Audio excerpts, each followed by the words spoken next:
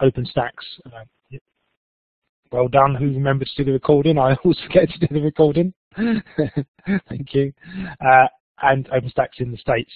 So Beck's been working with these two people. We've got Megan from Siyavula and Daniel from OpenStax. And it's really interesting findings we're getting out of this.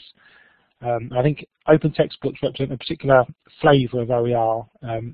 So I think they might represent a kind of easy way in. I think people understand what open textbooks are perhaps more easily than OER in general. So I think the sort of findings we see here may be representative of the sort of findings we want to see with other forms of OER further down the future. So I think that's it from me. I think, Beck, are you up first to talk and then the others are going to sort of chip in as you go along? Is that correct? Sounds good to me. Yeah, that's great. Thanks so much, Martin. And yeah, it's great to have everyone here with us today. Just to kind of kick things off with a bit of an overview of what we're going to be doing, I'm going to introduce my co-presenters, Daniel Williamson, who's the Managing Director at OpenStax, and Megan Beckett as Content Coordinator at Siyavula in a moment.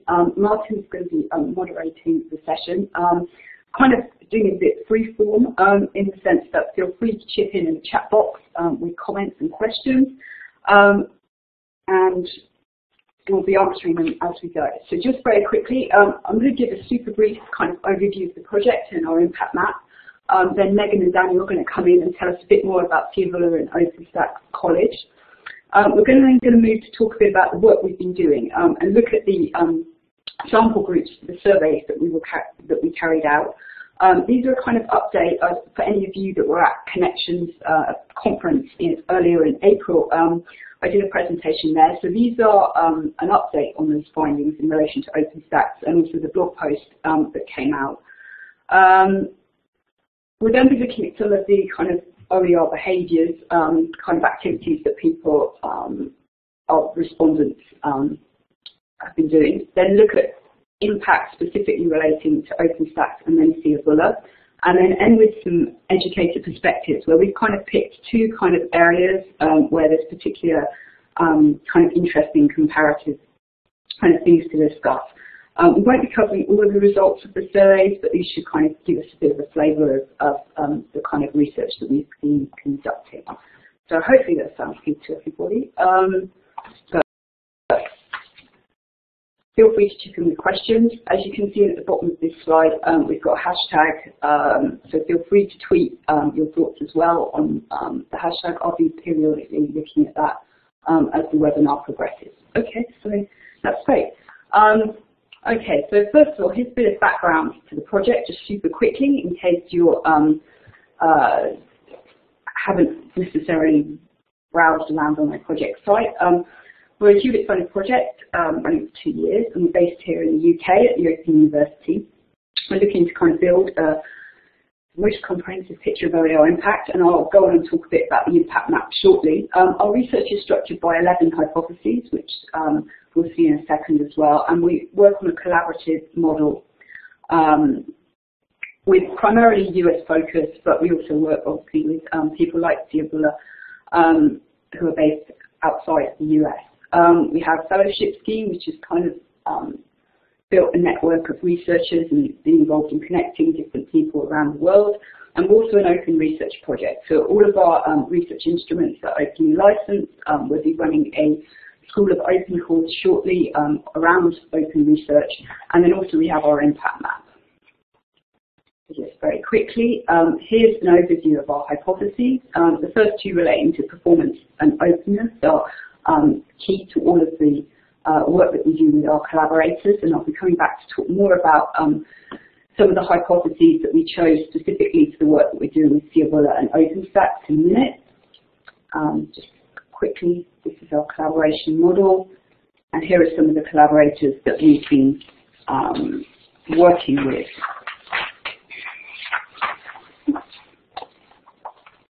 So we started out with 8 original collaborations, and then through the work that we've been doing, we've also begun to work with other organisations such as Siyavula and BC Campus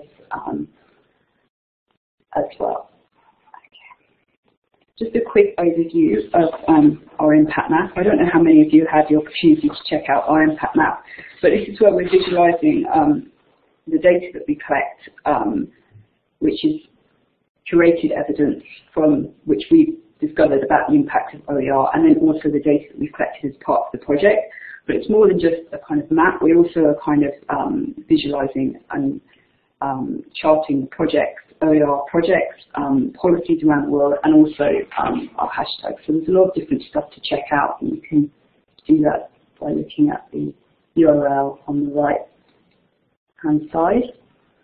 So that kind of takes us through to, I'm very pleased to introduce Megan and Daniel, and Megan's going to tell us a bit more at this point, give us an overview of the work that Siyavula do. So I'll just hand over to Megan. Thanks.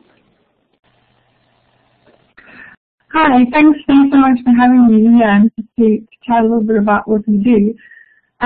Yeah, so Siyavula, we're based in Cape Town in South Africa, and we work in the school section, K-12, and we're predominantly maths and science focused. And we have two sort of parts to Siyavula. We have premium services and online practice tools for maths and science.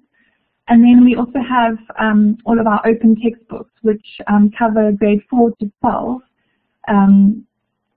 in South Africa.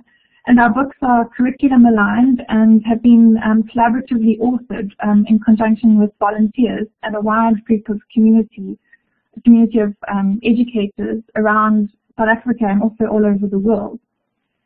And what's interesting is that we have quite a unique relationship with our government in South Africa, in that 2 years ago they contacted us and asked if they could print our textbooks for the whole country, which was really quite exciting for us, and we made sure that they were curriculum aligned. And so that's what's taken place over the past 2 years, is that the government has printed and distributed all of our textbooks to the whole country, to government schools, that is. And yeah, this has really sort of given us a boost into the education sector in South Africa. And we have now recently just signed a memorandum of understanding with the government in order to kind of formalize this relationship, so that any new textbooks that we produce going forward, the government will review and endorse and make them available for national distribution. And so we focus on print textbooks, but also all of our content is available online on websites, as well as mobile, and then also on a platform, a chat room service called Mixit in South Africa, which has actually been really a great way for us to increase access to educational resources in South Africa, as most learners across South Africa have mobile phones. And so this chat room service, Mixit, is where we actually get the predominant use of our content. We have over 800,000 kids reading our content every month through Mixit and mobile, which just also shows the importance of mobile delivery, especially in developing countries. And yeah, I think one of the key issues that we are trying to address in South Africa is that we have such a diversity of schools, and even diversity within schools. And many of these schools are also severely under-resourced. And so children shouldn't be disadvantaged just because they can't afford textbooks. So this is really also just trying to level the playing field. I just saw someone asked what is it called, and it's Mixit, it's spelled M-X-I-T. And it was a platform developed in South Africa specifically to address low-end feature phones and cheap messaging. So it's basically an alternative to WhatsApp for smartphones, but this is highly focused on feature phones, which are still very important in South Africa. Yeah, that's all for now. Thanks.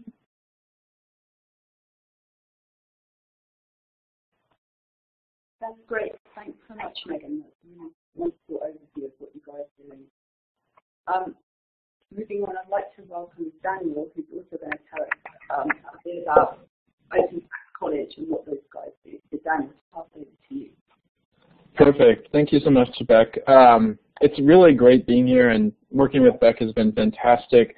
So just a quick show of hands. I don't know if you all have the hands feature in this thing. How many of you are familiar with Connections? cnx.org? Looks like quite a few of you are. Awesome. So Connections was really the beginning of OpenStax College. It was the precursor to OpenStax College. And so back in 1999, Rich Baranek, who is an electrical engineering professor at Rice University, was trying to come up with the perfect textbook for his Signals and Systems course, which is a 300-level engineering course. And he said to his dean, he said, I want to create this textbook. And his dean looked at him and said, you're crazy. Why are you going to write another textbook? There are already tons of textbooks out there. Why not just use one of those? And Rich said, well, none of them are perfect for my student. And so his dean said, well, why don't you figure out a new and interesting way to use the internet back in 1999 to create the perfect textbook, the textbook that can be customized so that no one ever says, well, this isn't the perfect textbook. And so Rich set about creating something that initially he called the Secret Web Initiative, and it was designed to take down all the publishers, not really, but designed to make content and access to education much more democratized. And so over the course of the next few years, Connections was birthed out of this project, and it became a very successful open education resource platform where people were creating tons of content, over 20,000 items of modules of content that were organized into about 2,000 different textbook-like collections. And all of this content is available as a PDF or an EPUB for mobile devices or online. But one of the things that we began to look at back in 2011 was, okay, well, we're getting a lot of traction. There's a lot of people using this content, more than 1 million unique web visitors every single month. Why aren't we seeing people turning to open educational resources predominantly over the traditional textbook publishers? And we started thinking, well, maybe we need to figure out a way to package things so that they look like a traditional textbook publisher, they feel like a traditional textbook, and we help bring people into the open education realm. When we started looking at the research from places like Babson and other places that were doing research on open educational resources, we saw that people were having a really hard time finding the resources they needed. It was difficult to search for this stuff. The quality wasn't up to snuff, and there wasn't a lot of review that was going on to make people feel confident in their choices of open educational resources. So because of this research and because of all this information that we were receiving, we decided that we would try to create a commercially competitive open textbook that would compete head-to-head with the traditional publisher texts. They matched the scope and sequence requirements. It matched the level of editorial review that a traditional textbook publisher happened to have, and that's how we came up with OpenStax College. So back in June of 2012, we published our first 2 textbooks, College Physics and Introduction to Sociology, and since then we've published an additional 3 books in 2013, and then we just published an additional 4 in early 2014, and we have 4 more that will come out in 2014, and an additional 10 that will be released by the end of 2016. So far to date, we have over 4.2 million unique web visitors using the OpenStax College content that's been published, over 500,000 downloads of the OpenStax College textbooks in PDF and EPUB format, and we've saved students about 111,000 students over $10.8 million in student savings. For us, our goal is really to improve student access to high-quality learning resources. Right now in the U.S., in your community college space, textbooks account for approximately 50% of the total cost to attend college and to attend specific courses. And so that's a huge economic barrier. And in the U.S. alone, textbooks or student debt is at $1.2 trillion. And so we really wanted to figure out a tangible way to provide students with savings immediately. And one of the ways that we've identified is just replace the textbook with something that's free and open. You'll notice that, a lot of our focus initially has been on the free aspect of the textbooks, but inherent in our mission, especially spinning back all the way back to connections, is the openness aspect. So all of our content is licensed under a Creative Commons attribution license. And one of the reasons that we focus on that license specifically is we think that this is foundational knowledge that should be available to anybody. And we know that no textbook is perfect, even though all the textbook sales reps will tell all the teachers that their textbook is perfect. No textbook is perfect. And because we make our content available under a CC BY license, anybody can go and adapt and perfect the book for their specific course. So I'll turn it back over to Beck. That's great. Thanks so much, Daniel. I'm just going to add something. There's a question here from Rhonda. Are the OpenStax supplementals CC BY? Sorry, I'll just turn it over to you a second, Daniel. Am I on? Yep, I'm on. Sorry. That's a really good question. So we specifically chose to copyright those resources for one reason, which is that we need a way to track teacher efficacy or teacher adoptions. So things like PowerPoints and test banks and other sort of learning resources from teachers, we have applied a full copyright license on those so that we can maintain control over how they're distributed, so that we can maintain contact with the teachers, and that way we can actually ping them and find out if they're using the textbook. Whereas if we made those available under an open license, students might get access to them, and they also might be distributed by other people, and we want to try to control how that's distributed so we can have a better understanding of how the content's being used. So let me clarify that just a bit. So our textbooks are all available under a CC BY license, and anybody can use them and access them without ever logging in. So students can have access to them without ever logging in. Teachers can have access without ever logging in. The only thing that we require that people log in to get are the faculty resources. One, so that we can make sure that the faculty are actually faculty and they're not just students trying to game the system and get all the answers to the questions in their book. And secondly, we copyright those supplemental resources so that we can maintain a control point with the faculty so that we can track the student savings and also the student impact for reporting back to our foundations. Thanks, Daniel. That's really great. And thanks to both Megan and Daniel for those great overviews. It's wonderful to hear how Siyavula's textbooks are being used all over South Africa by millions of students, and then also hear about the great student savings that Daniel's been telling us about. So moving onwards, kind of going to move and talk a bit about the background and methodology and about the surveys themselves, and then go on to look at some of the results. As I kind of mentioned earlier, it's just going to be kind of a snapshot rather than working our way through everything that we did, because there's quite a lot of material. But we will be producing a series of blog posts in more depth, with more depth about these findings shortly. Okay, so this slide kind of gives you a bit of an idea of a bit of a breakdown. So on the right-hand side, we've got the kind of hypotheses that we were looking at. So the first one's relating to student performance and satisfaction, and use of OER are kind of the core hypotheses that were mentioned earlier. But we also kind of looked at whether using OER, i.e. OpenStax College textbooks or Siyavula textbooks, led educators to reflect on their practice or think about their own practice differently. And then we also looked at whether or not OER adoption brings financial benefits for students and institutions. And as you heard from Daniel, there's been great student savings, particularly with OpenStax College textbooks. So how do we go about surveying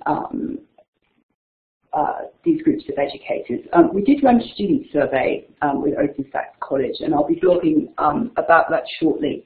But these results that follow are just focusing on educators. So we ran a number of different versions of the survey for OpenStax in the autumn of last year. So as you can see, we ran an initial one in the early autumn through the adopters email list, and then also through the OpenStax newsletter, which is also when we ran the survey with students. That was more towards Christmas time. It closed, I think, just before Christmas, and that was incentivized. And we also did a number of individual survey responses from educators that Daniel and colleagues had introduced us to.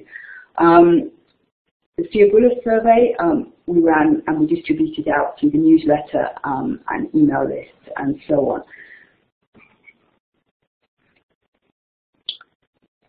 Moving on, this section is kind of giving an overview of the sample groups. So I'm going to ask Megan and Daniel to come in because I know those guys have got some comments to make about the respondents, the picture of respondents that we've got and how that kind of biases some of the results that will follow. So just very quickly, to give you an idea, 77 respondents have used or use OpenStax College textbooks. So just to kind of clarify, the results that follow are people that are actually using or have used the textbooks. We had quite, as you can see on the previous slide, we had quite a high number of respondents to both surveys, but not everybody was using the textbooks. Almost 3/4 of the people that responded to the OpenStax College survey were male, and the majority lived in the United States as well. As you can see, we've got just over 10% of people from elsewhere around the world. Over 75% of respondents do face-to-face full-time teaching, and most of the respondents, almost 70% of them, have been teaching for more than 10 years. So I don't know, Daniel, if you have any comments that you wanted to make at this point about the sample group. Yeah, sure. So I think one of the striking features here is that the high percentage of male participants over female participants. I think the main reason for that is that the majority of the subjects that we're publishing into currently are sciences, and sciences have been pretty dominated by men in the past, and so that's why we see that high ratio of male to female here. And in addition to that, our focus has really been promoting these textbooks in the United States, and that's why probably 85% of the respondents are living in the United States. They're all, of course, available anywhere in the world. Anywhere you're connected to the web, you can have access to this content, or I can ship you some thumb drives. But really, the focus of our grants and the funding agencies have directed us to direct most of our energy at students in the United States. That's great. Thanks, Daniel. Just to give you a flavour of the educator sample for Siyavula, and I'm going to ask, there's a number of different points here where I'm going to ask Megan to come in and comment on. We had almost 90 respondents, more evenly split between male and female when compared with the OpenStax survey. And again, the majority of respondents live in South Africa. The top 3 provinces, and I think this is interesting, and Megan will be able to contextualise this more, live in the Western Cape and Gauteng and other regions. And also we found that almost 60% of our respondents work in a private school setting. And Megan, I'm going to turn it over to you because I know there's quite a lot of background and kind of context which will help us understand the results that follow. And yes, thanks, Beck. I think it's quite key to understanding some of the results. And this came up just now when Daniel was talking about putting copyright on certain of the resources so that you can actually track who's actually using them.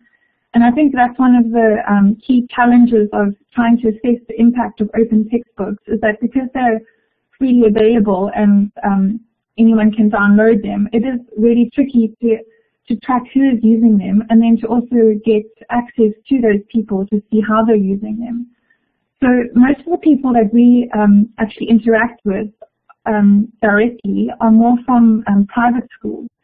And in South Africa, we have government schools and private schools. So earlier, when I mentioned that our textbooks had been printed by the government, those were printed for the government schools, which are subsidized with government and tax money, whereas private schools are separate. And so they're generally more your higher-end schools and more expensive. And so the reason that we interact directly with private schools is through school visits around our premium services, which are our online products.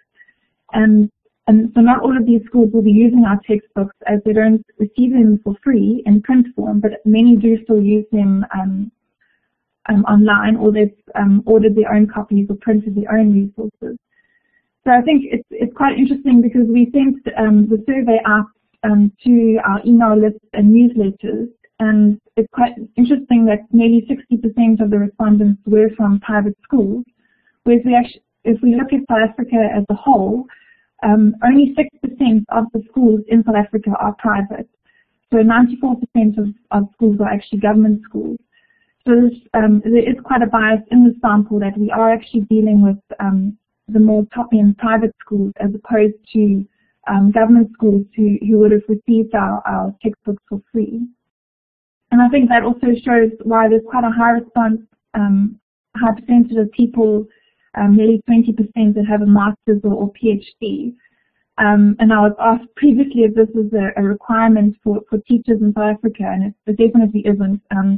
We have a severe lack of qualifications in our teachers in South Africa, and teacher training is definitely needed. So, yeah, and then also just in terms of the provinces in South Africa, Gauteng, where Johannesburg is the province that it's in, and Western Cape is Cape Town. It's also the two cities that we predominantly visit schools, and there's a high concentration of schools in those areas. So I think that's why you're seeing mostly schools from that area. I was quite interested that we received 10% from the Eastern Cape, as the Eastern Cape is generally seen as much more rural in South Africa. So that's quite an interesting result. And I think further on, it would be interesting to just look at the responses from the more under-resourced rural provinces. Thanks. Over to you, Beck. That's awesome. Thanks, Megan. That really helps to kind of make more sense of this sample group, particularly the fact that there's 6% of schools in South Africa are private, and we've got that kind of 60% of respondents working in private schools. So thanks for that. That's really interesting.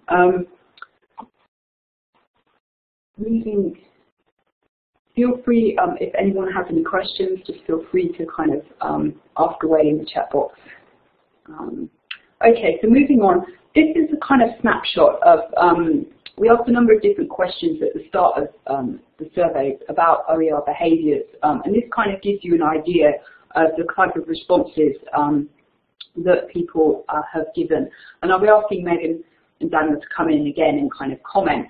As you can see, we kind of asked people a variety of questions about the ways in which they use OER. So, as you can see, over 90% of the people that responded to the OpenStax survey have adapted OER to fit their own needs, whereas around 55% of Siyavula respondents have carried out, have adapted OER. In the same way, we can see that almost 50% of OpenStax respondents have created OER for studying and teaching, and so on. I picked on the top 3 types of OER here as a kind of useful examples as whether or not people recognize open textbooks as being the resource that they're using. So bearing in mind that we filtered the respondents so that we can only see people have told us that they're using OpenStax textbooks or Siyavula textbooks, but actually when it comes down to people identifying that they're using these for teaching and training, some people are perhaps not making the connection that what they're using is actually an open textbook. So that's the reason why I kind of included that. And then also to give you an idea of the kind of challenges that respondents are facing when they're using OER. So as you can see for Siyavula, the number one, the response that came out top was just over 70% of people saying that they didn't have enough time to look for suitable resources.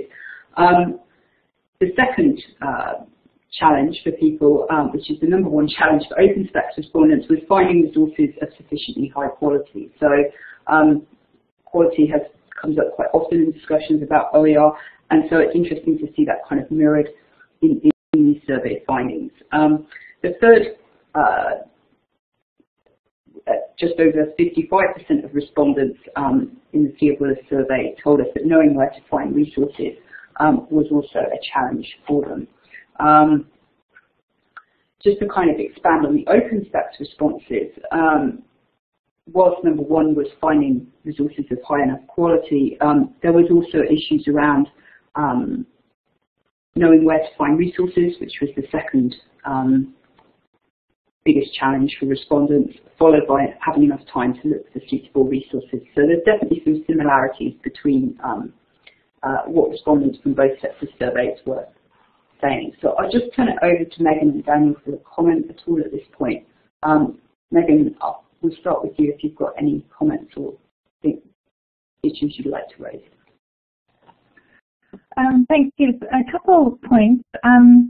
Just the first one that I noticed from this sort of slide, I guess, is the high percentage of teachers that are adapting and creating their own OER, especially OpenStax, 90%. But then if you look at the percentage that have created and then published them under an open license, it's much less.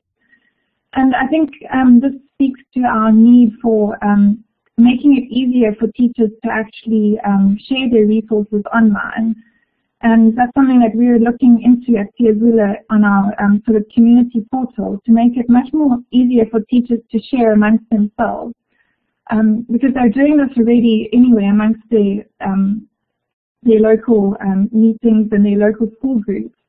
And I think in order to strengthen the OER movement, we need to tap into that and make it easier for teachers to actually start publishing what they're producing and attaching an open license to that, so that we start building up this much more diverse and rich database of open license resources, especially if they're adapting the open textbooks that we have to suit their own needs, so that they reshare that back so that someone else can benefit from the adaptation that they've made.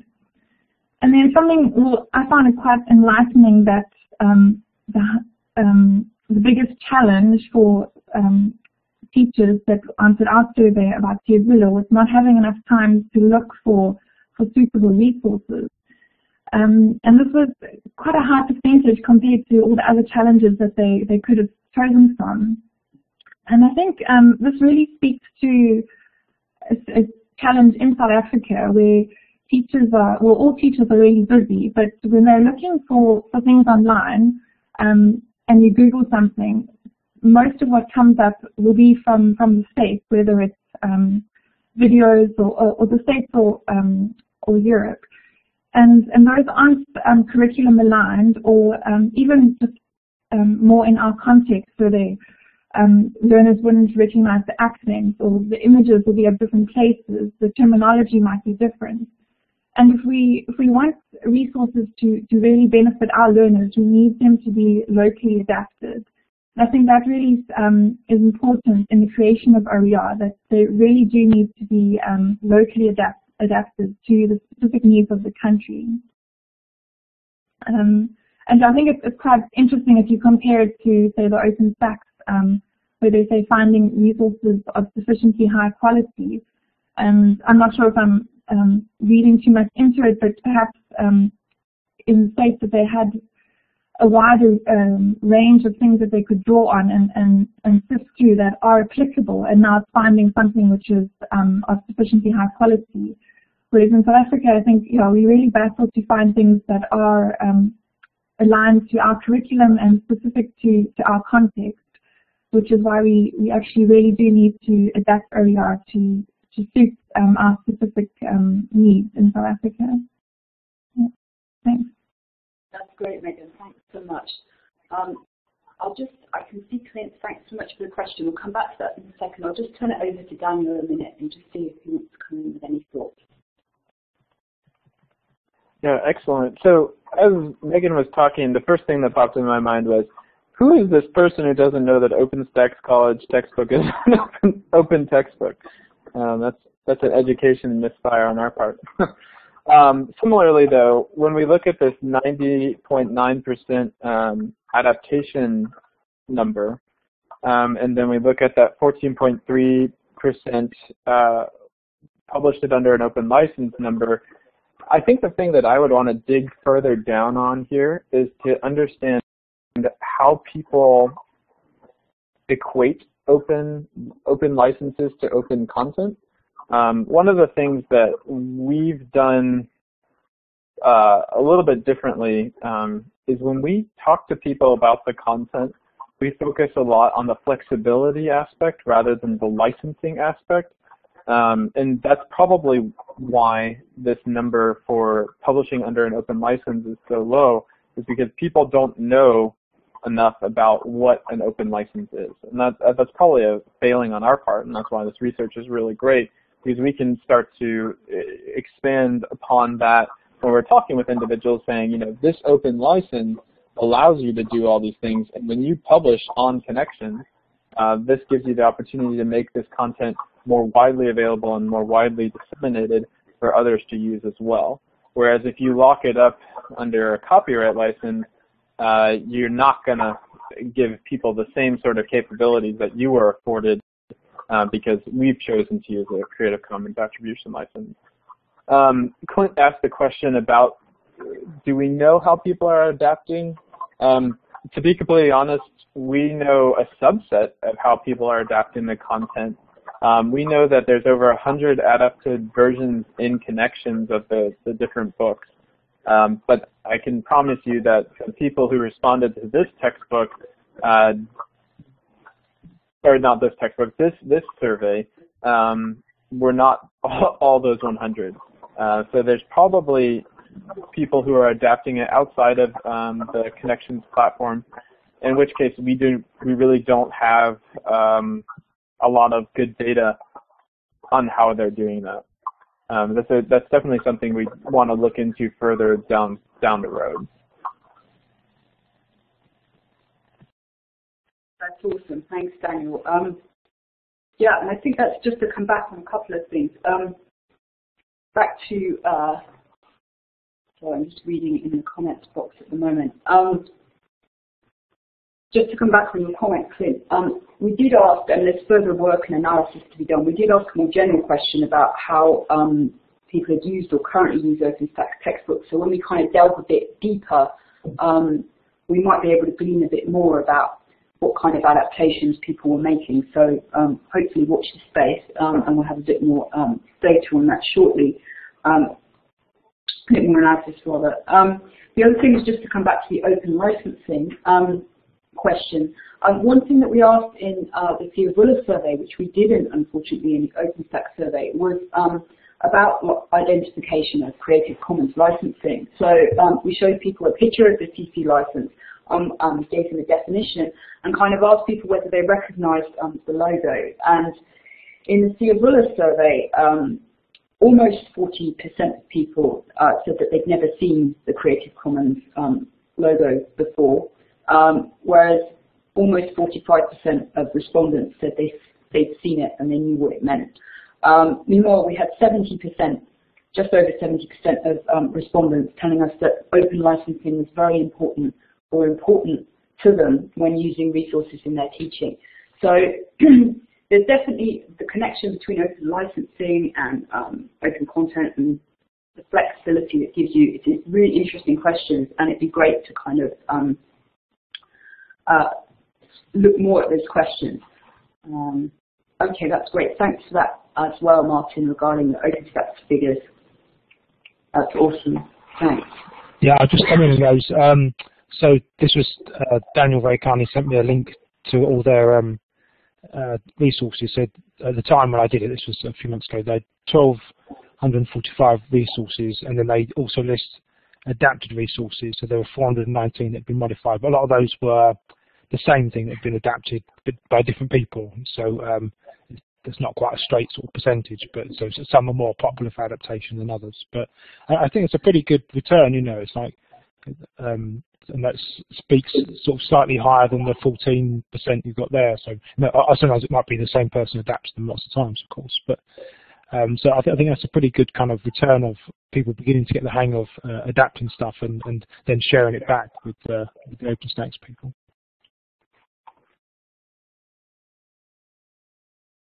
Awesome, thanks, Martin. That's great. Just looked at the time, actually. We're kind of running short on time. Moving on, the next couple of sections are kind of looking at some of the kind of qualitative findings that we had regarding different types of impact. So we're going to kind of first of all look at OpenStax College textbooks and move on to look at Siyavula.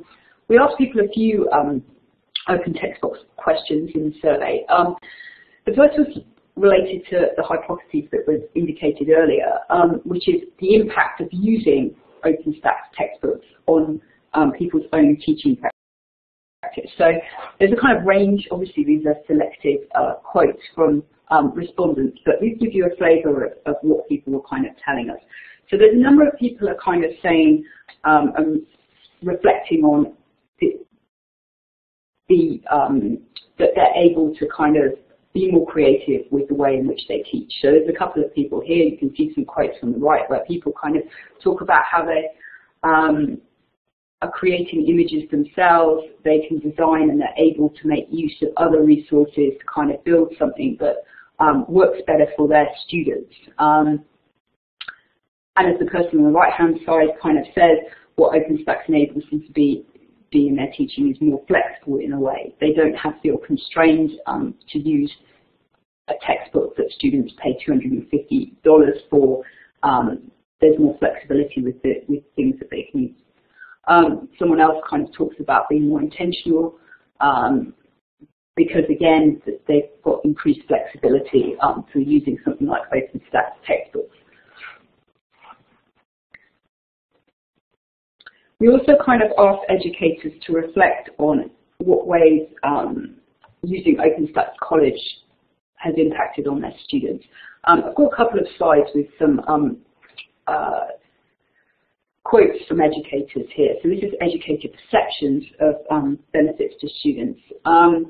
There's a couple of things I kind of want to bring out here in these quotes. One of them is that it really does kind of appear in the case that openness rather than it being digital is making a difference. So there's a couple of quotes here where somebody's saying that unlike other, so there's a quote on the right, unlike other e-textbooks, this one can stay with them. And somebody's saying that, well, people can kind of keep the resource with them after leaving class, whereas for others, and you can see in the top quote, people don't have to wait to start using the textbook. So there's this idea, it's not just about it being an e-resource that you can access for a set period online.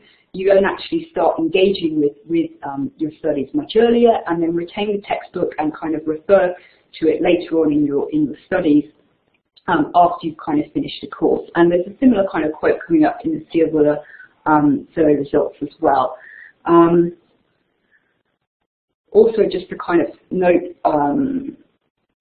some of the kind of comments here about sharing, and then also some people kind of refer to people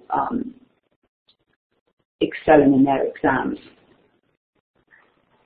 There's a similar comment here on the next slide where somebody talks about enrollment in their class increasing by 25%.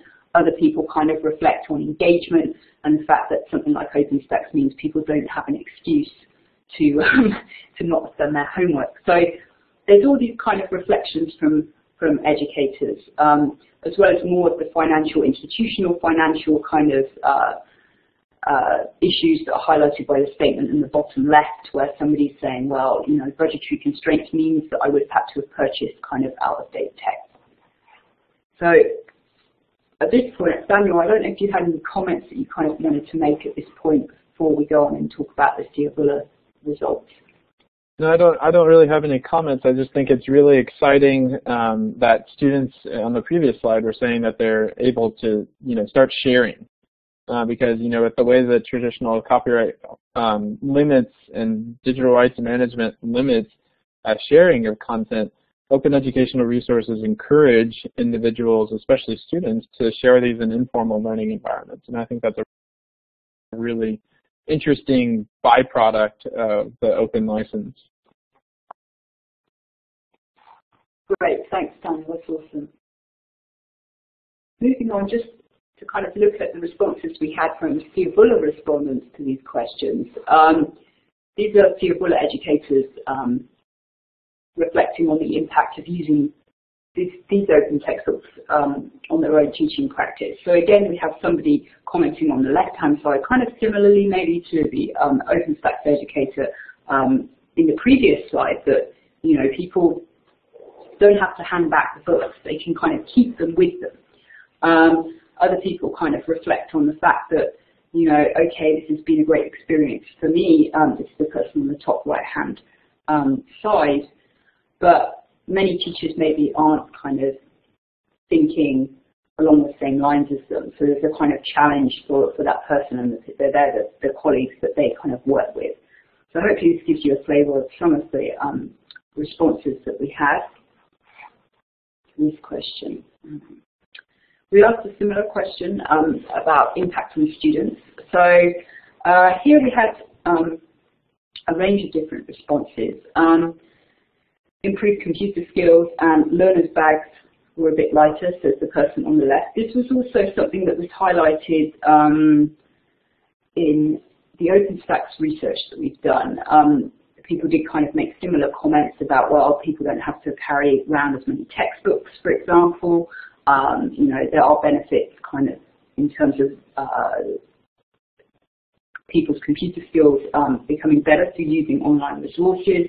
Some of the people here are kind of commenting on the fact that Siyavula has given them the opportunity to integrate different resources and therefore widen their exposure, someone said on the right-hand side, or to kind of help them hear a different perspective on issues. I'll just hand over to Megan in a minute and catch up on the chat box a second. Thanks, Megan. Yeah, I think just going back to the teaching practice, some of the comments that came out were quite interesting because people noticed that they'd been collaboratively authored, and this whole idea of collaboration. And because in front of our textbooks we list all the authors, all the volunteers that have been involved. And I've been surprised at how many people have actually picked up on that. Even learners that comment on our Facebook page, they really like the idea that there was such a vast group of people that came together to contribute and put this book together, that they were volunteers. And I think it makes people also reflect on their own practices. And we've also seen that it's been a sort of an indicator of quality, because people, especially educators, find it very consoling that so many people contributed to this book and from multiple different sectors, professors all around the world.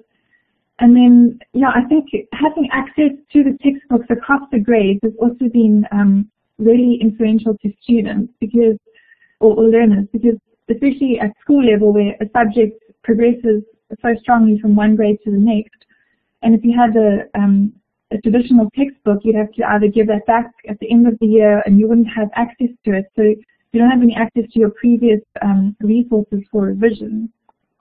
And yeah, I think our books are very learner-centric, and that also came out in some of the comments that because we're trying to cater for such a diverse need of learners in South Africa, we very much pitched our content to be able to be used by learners by themselves, even if they don't have a teacher or a qualified teacher in the classroom. And I think that really came through in the comments as well, which is really great to see. Thanks, Megan. That's great. Just catching up on the chat. To come back, I wondered, like Megan was saying, whether it's a question of access rather than ownership. So as Megan was kind of saying, like, you don't have to sell books.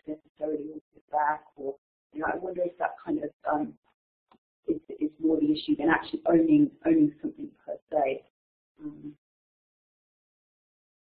Just to move on, the next couple of slides, you wanted to kind of look at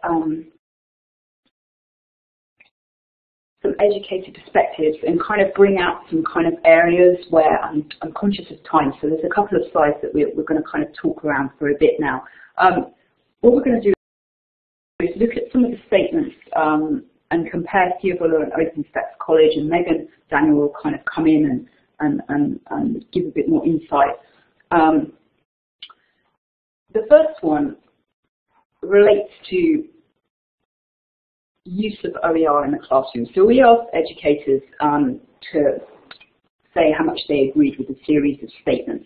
Now, as we've kind of been saying, and as has hopefully come out in some of the kind of quotes from educators that have appeared on the previous slide, people are kind of referring to the flexibility that OpenStax and Siyavula give them. So they, and unsurprisingly maybe, the top response in both of these surveys to this question, to the statement, use of OER in the classroom,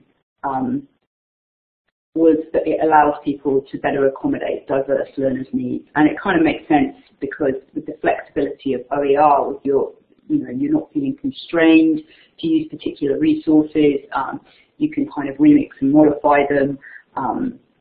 This came out as the #1 response. These were followed by, as you can see, developing learners' increased independence and building learner confidence in the Siyavula survey, and increasing learners' experimentation and satisfaction with the learning experience for the OpenStax College survey results.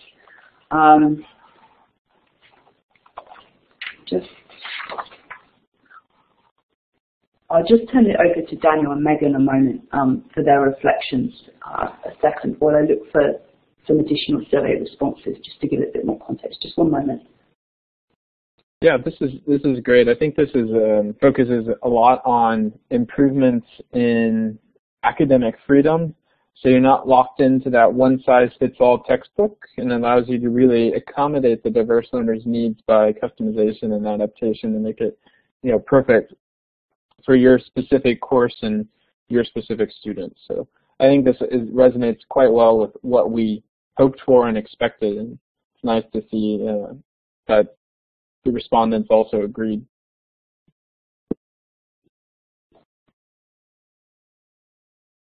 Thanks, Daniel, that's great. And just to kind of come back in before I open this to Megan for her reflections, we had overall, the Siyavula respondents tended to answer quite frequently, strongly agree with a lot of statements. As you can see, we've got the top response is 85% of people.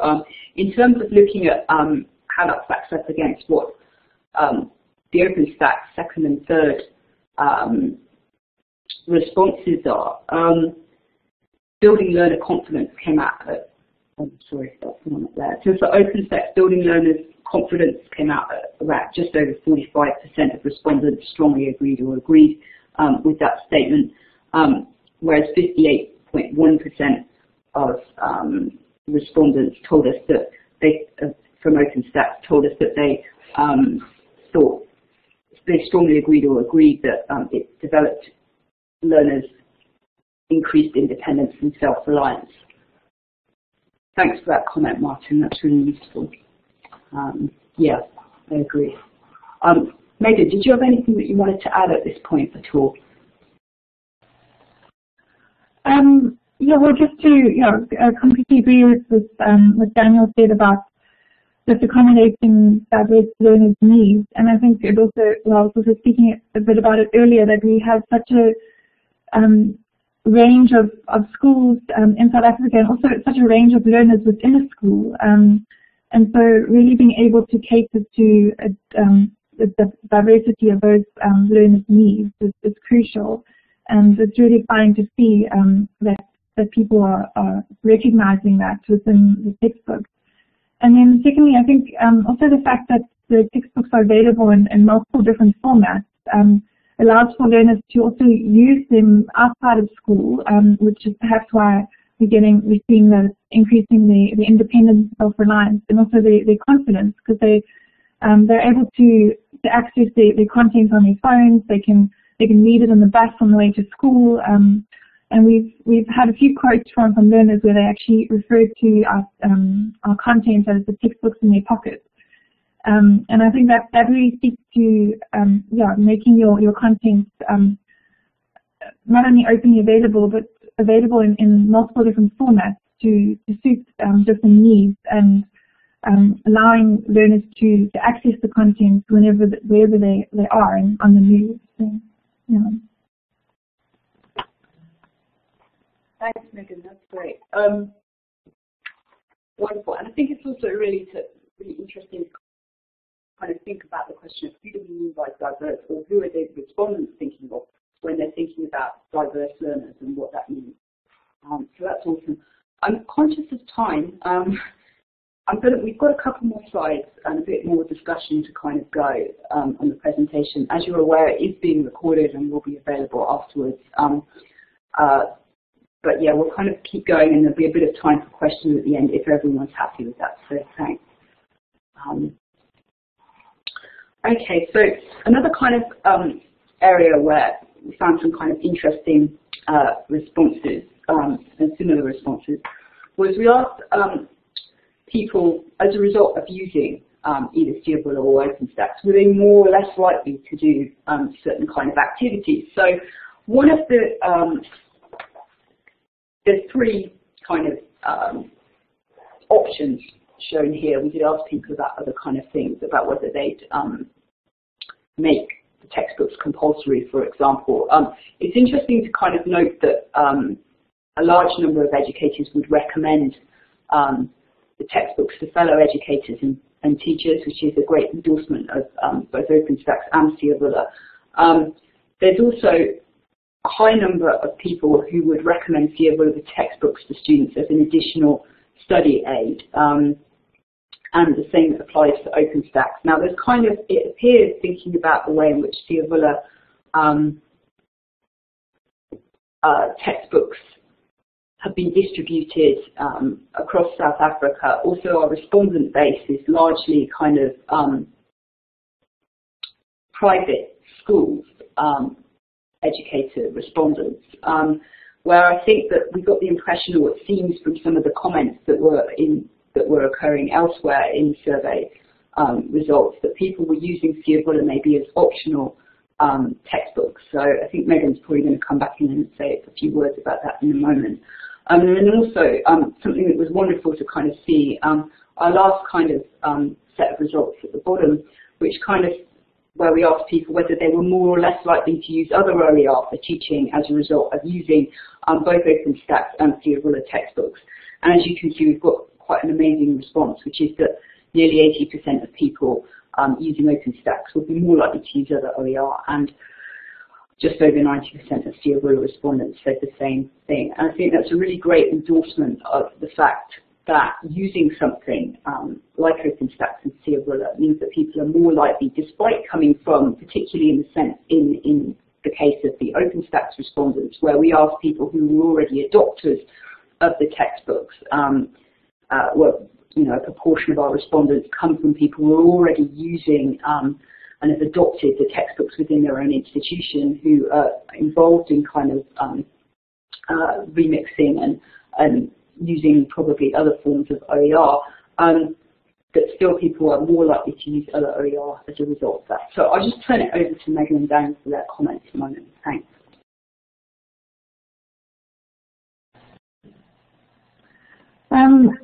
As Beck pointed out, most of our respondents were from private schools, and I think a lot of those schools are still using the traditional textbooks that they have been for a while.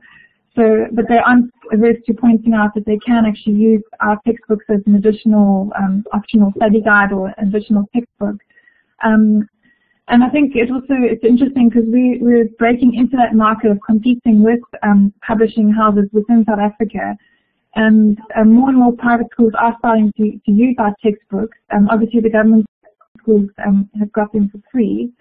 And I think these results, both for Siyavula textbooks and OpenStax, the fact that they're more likely to recommend the textbooks to others and also their students. Such a high percentage also speaks to the quality of the textbooks and shows that these textbooks are actually a really quality product that can compete with other publishing houses' textbooks that are out there, both in South Africa and the States and around the world.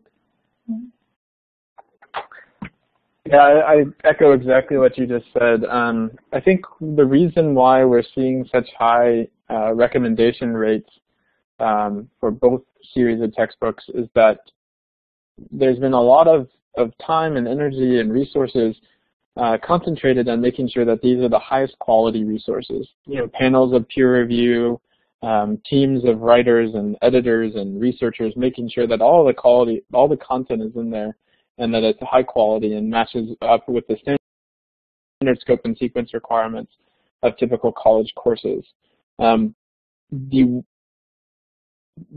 We've kind of espoused an idea that, you know, originally OER was made for individuals to use with their course and then disseminated so others could take and adapt that content.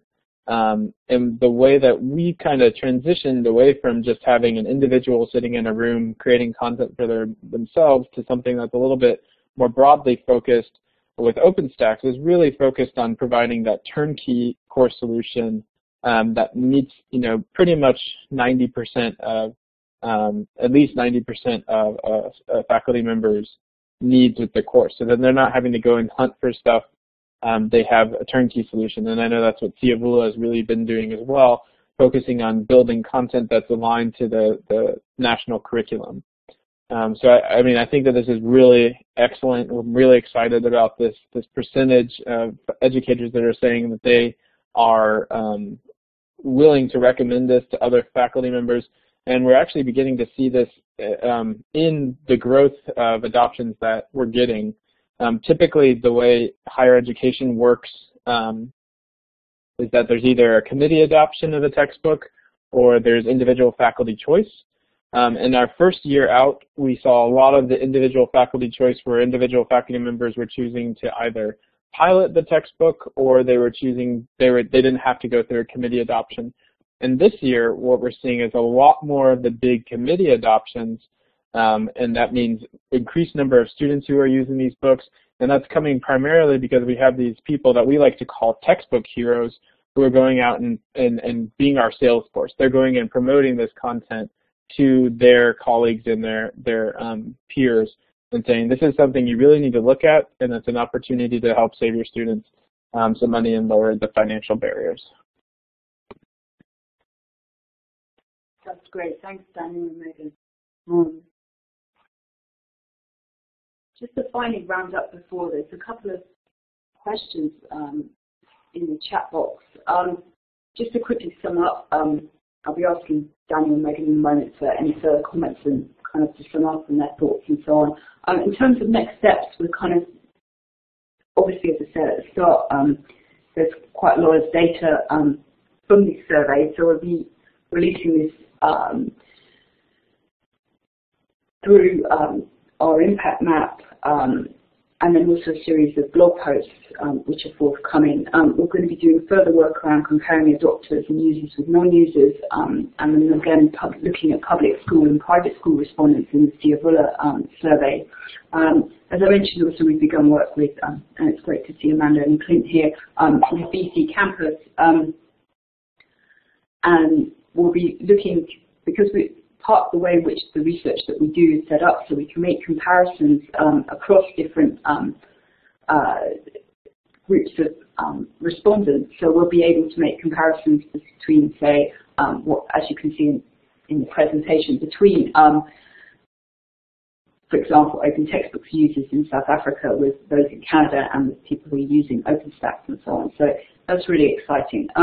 Further work involves producing case studies, looking at comparative impact data and instructor interviews, and so on. And the last point is a kind of open invitation to add your own evidence to the impact map as well. So I'm just going to turn it over to Daniel and Megan for any comments they want to make, and then actually maybe we'll do the questions first. Actually, I'll just go back and look here a moment. Okay, Megan's responded to the question from Sukena about updating textbooks. That's great. So I don't know if anyone else had any questions that they wanted to ask before I pass back over to Megan and Daniel. We'll just give it a minute in the chat box. Or Martin, if you wanted to come back in and, at this point.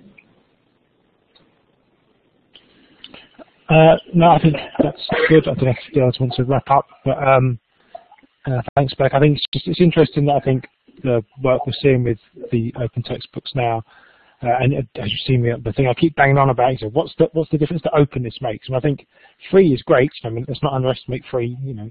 But if you say to someone, do you want this $100 textbook or this $0 textbook, you know, both of good quality, and they're probably going to take the $0 one. So I mean, a lot of those findings aren't surprising from that point of view. So I think it's really interesting to see the bits we're seeing that come through where the openness is the kind of key element that allows other things to happen. I think, you know, I think free is a good hook. It's an excellent hook, you know. But it's then, I think, once you've got them in, if you like, with the free hook, then they start to explore the issues of openness, and that was interesting to see some of that in those responses.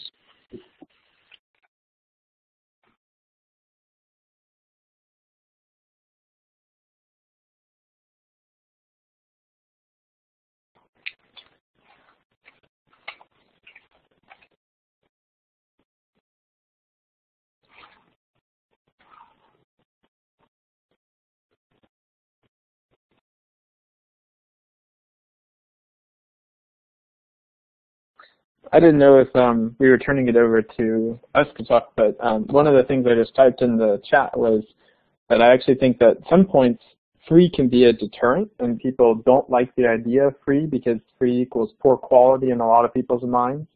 And I think what the real hook for the content that's been produced both by OpenStax College and by Siyavula is the focus on quality. A free bad book is still a bad book. A free high-quality textbook that matches up one-to-one with a traditional publisher's textbook means it should be high quality and compete with those textbooks from the publishers.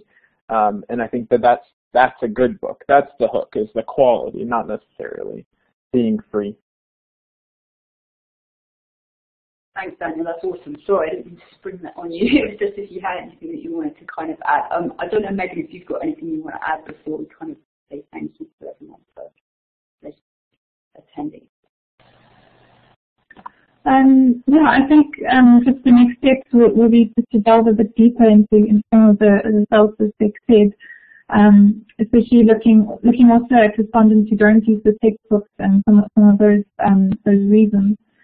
And yeah, I think one of the biggest things that I've started to take away from this is that we've seen evidence that teachers who are engaging with content that is open makes them also reflect on their own practices, and especially recognizing that these books are community-driven, they're collaboratively authored, people have shared their own ideas. So it's starting to get them used to the idea of the benefits of open in a more subtle way, and I think that's great to see. And yeah, thanks.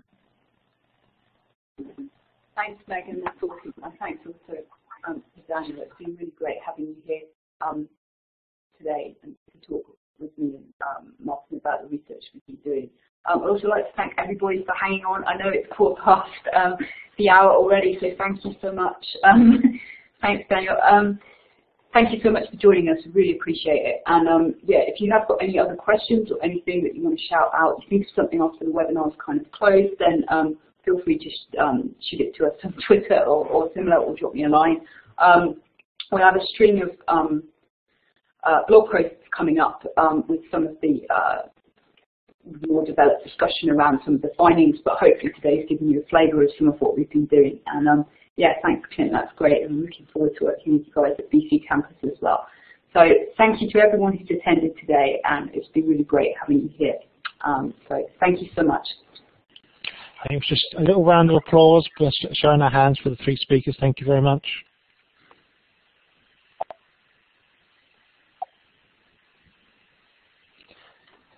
Cheers, Beck and Megan and Daniel. That's really great. Thanks. We'll record this and we'll put it up on the OER Research Hub website. So we can do that then, and that should be up. It might take a few days for it to appear, but we'll put it up there then. Okay. Thanks, everyone. Have a good day, evening, whatever your time zone you're in. Thanks. Bye.